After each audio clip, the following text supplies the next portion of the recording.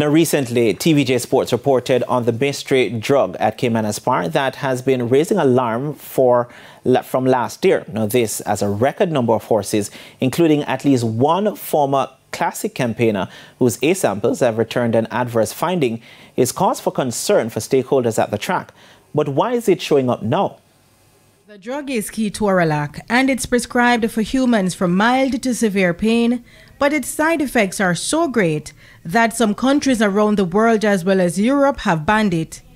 So what's it doing at Caymans Park? Dr. Sophia Ramlal, senior JRC vet, says they're at a loss as to why it's been used, as there are far better painkillers for horses.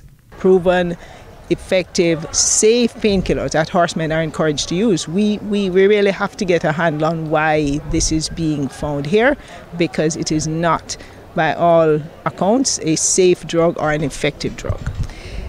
It's a brand new drug. We're in new territory, and we are guided by the classification system of the ARCI, which has 5 levels. This is a class 3, and that group of substance usually means it can be useful as treatment, but they're certainly prohibited on race day. What's the penalty for a class 3 substance? It does come with a fine. It can come with a suspension. It is up to the first instance tribunal to determine what penalties, if any, they would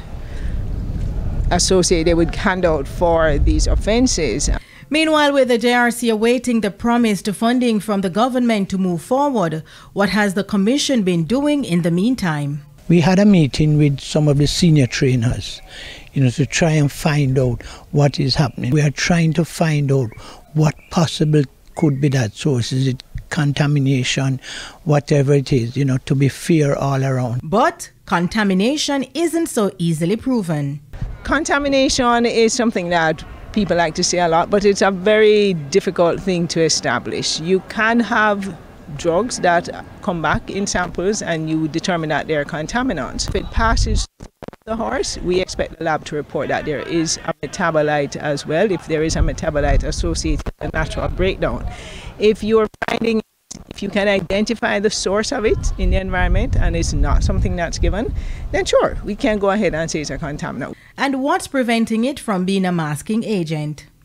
Our research does not indicate that that is a masking agent. And when we talk about masking agents, chemistry has evolved so much in the last 2 decades, and the sensitivity of testing is quite remarkable compared to 20 years ago. And so what people would try to use as masking agents is really not so easy to accomplish anymore. Chairman of the JRC, Clovis Metcalf, has a suggestion as to why he thinks the drug is turning up now. What I might tell you is that the university has increased its standards and bought new standards.